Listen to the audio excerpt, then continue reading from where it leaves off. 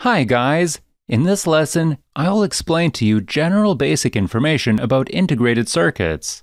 They are one of the indispensable circuit elements of electronics in many electronic devices that we use in our daily life. Integrated circuits have their origin in the invention of the transistor in 1947 by William B. Shockley and his team at the American Telephone and Telegraph Company's Bell Laboratories. Shockley's team found that, under the right circumstances, electrons would form a barrier at the surface of certain crystals, and they learned to control the flow of electricity through the crystal by manipulating this barrier. Controlling electron flow through a crystal allowed the team to create a device that could perform certain electrical operations, such as signal amplification, that were previously done by vacuum tubes.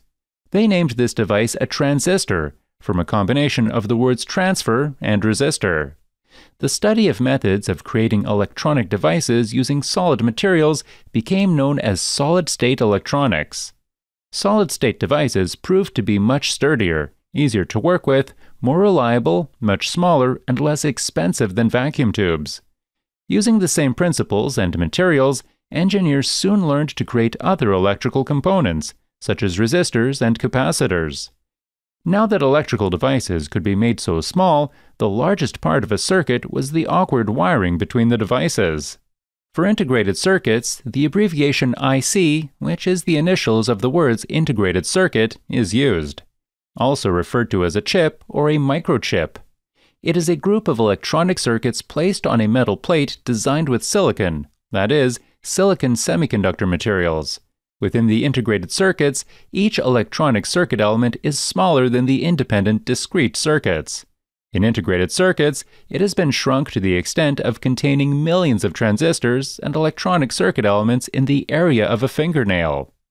The width of each conductor row in a circuit has been reduced as far as technology allows. Integrated devices have a very important place in today's modern electronics industry with their small size, lightness, and ease of use. Integrated circuits are more advantageous than discrete circuits in terms of price and operating performance.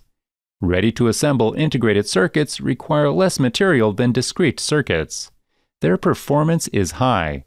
Because it has a small size and its elements are close to each other, the circuit components transfer the current quickly inside the IC. Thus, less power is consumed. Integrated circuits are found in almost all electronic devices today and have revolutionized the world of electronics.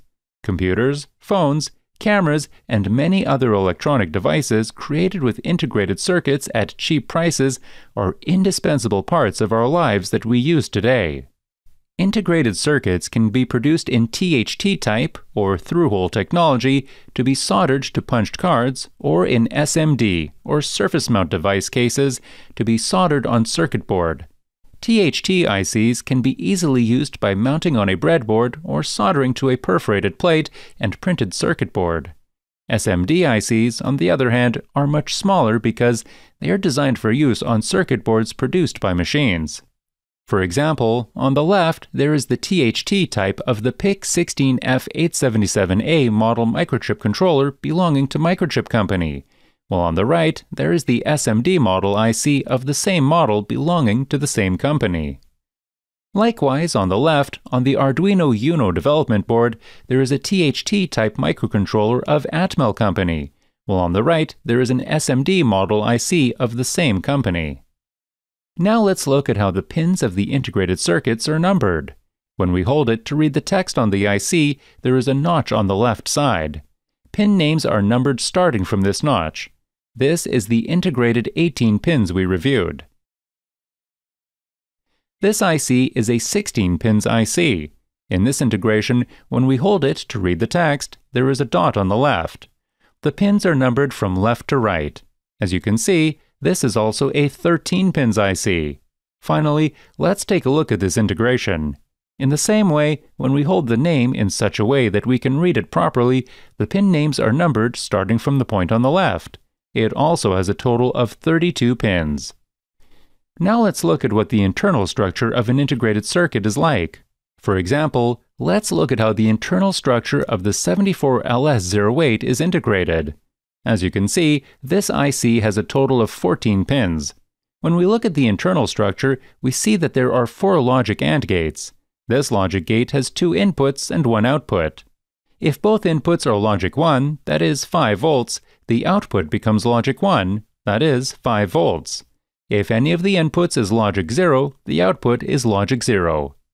When we go into a little more detail and look inside an AND gate, we can see that there is a circuit consisting of 2 such transistors and resistors inside this gate. The microprocessors in the computers we use today are the microchips produced with the highest technology. These processors, which are produced with today's technology, contain millions of transistors, each of which is approximately 14 nanometers in size.